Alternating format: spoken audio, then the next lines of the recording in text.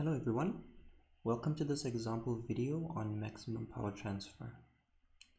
So this question reads, determine Rxy for maximum power transfer to Rxy and then determine the actual maximum power transfer. So we know from the theory of this section that for maximum power transfer to Rxy must equal to Rth. And we know that the actual value of the maximum transfer must give you Vth squared over 4Rth. So we need to get the Thevenin equivalent voltage as well as the Thevenin equivalent resistance. So the first part of this problem then will be for us to determine Rth. We determine Rth by deactivating all independent sources. So my voltage source will be replaced with a short circuit, while my current source is replaced with an open circuit. And I'm looking for the resistance with respect to the load terminal.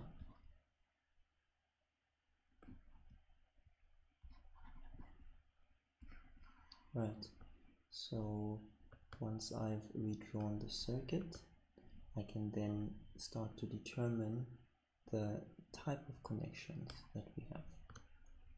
So we should be able to see here that the 6 and the 5 are connected in parallel. They share two common nodes.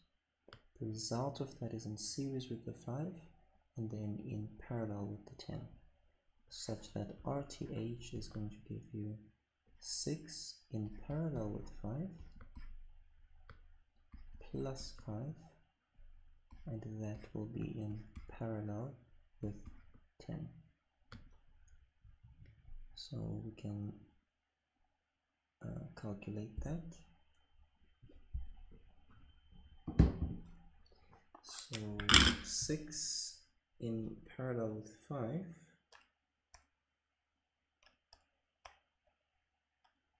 should give you a value of 2.72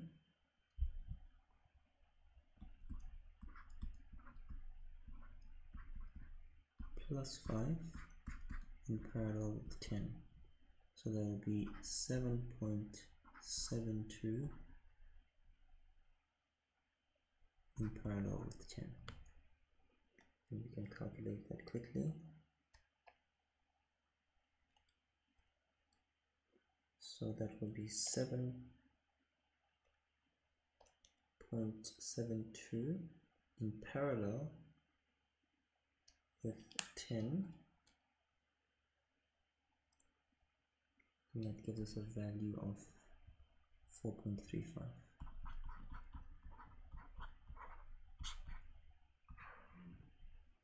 So Rth is equals to 4.35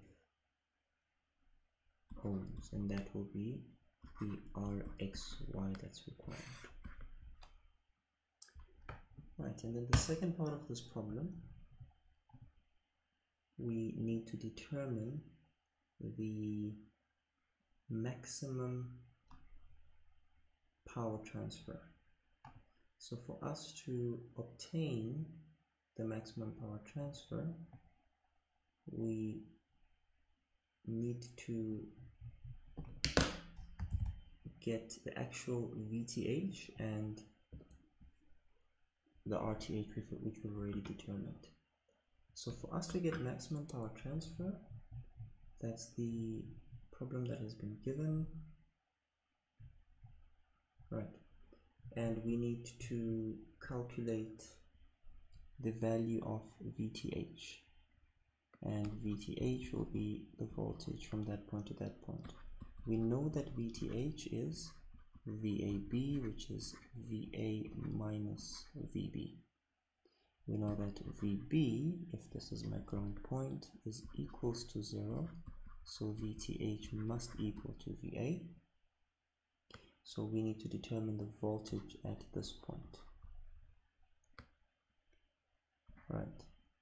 So how can we do this? We can determine the voltage there using nodal analysis, but we'll notice that we've got two key nodes in this problem, so this will be the other point. We'll call this V. Right. So if we do our KCL expression, we're going to say the current in that node, the currents move according to the descriptions there. So if I say here KCL node V, then I'm going to say 15 minus V over 5 equals V minus 0 over 6 plus 2 plus V minus VA over 5. And that's the first expression.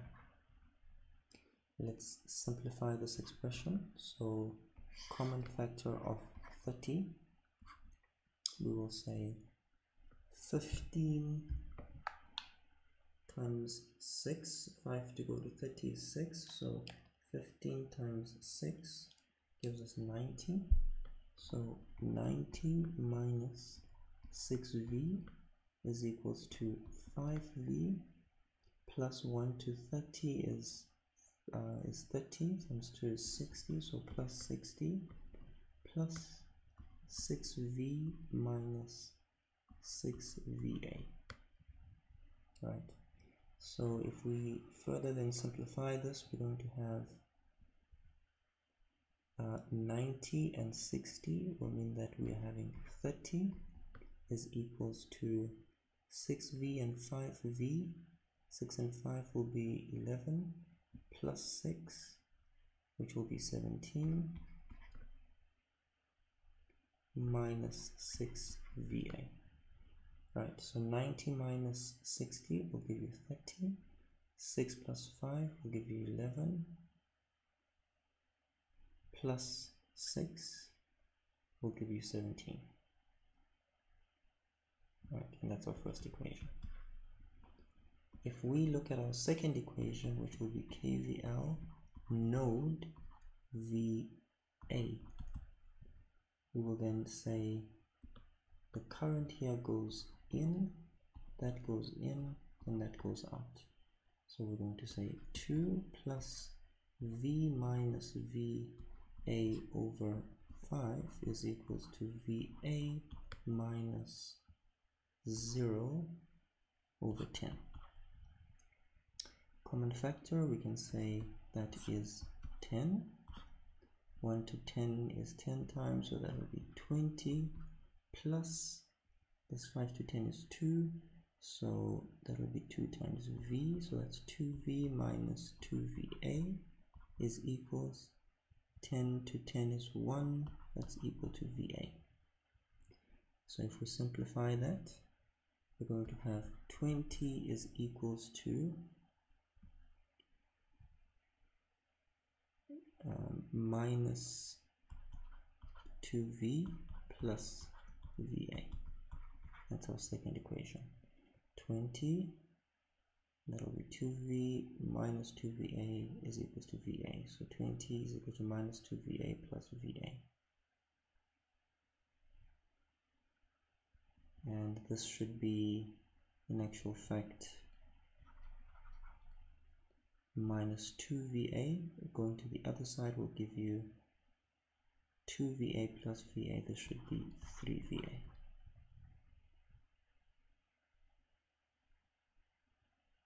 Right. So now we can plug this into our calculator.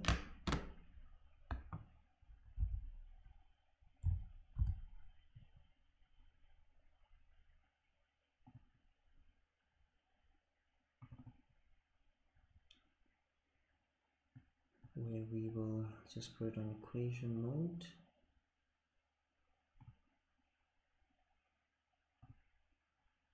And we will say 17V minus 6VA equals 30, and minus 2VA plus 3 minus 2V plus 3VA equals 20.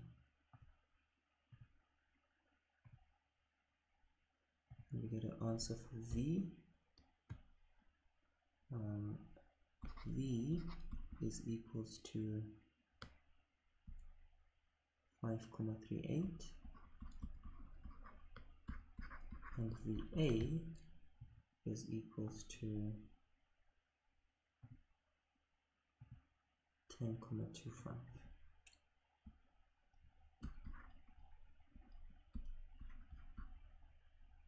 And our interest was VA because we know that VTH is equals to VA, which is 10,25 volts. Now we can determine the maximum power transfer. Pmax is equals to VTH squared over 4RTH, which is going to give us 10,25 squared over 4 times the resistance we calculated of 4,35 ohms.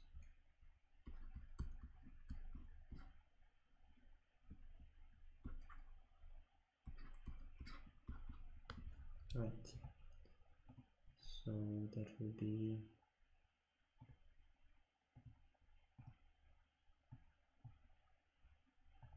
10,25 squared over 4 times 4,35, and that gives us a value of 6,038 watts, and that's the value of the maximum power transfer to the load resistor RX1. Thank you for watching this video and enjoy the course.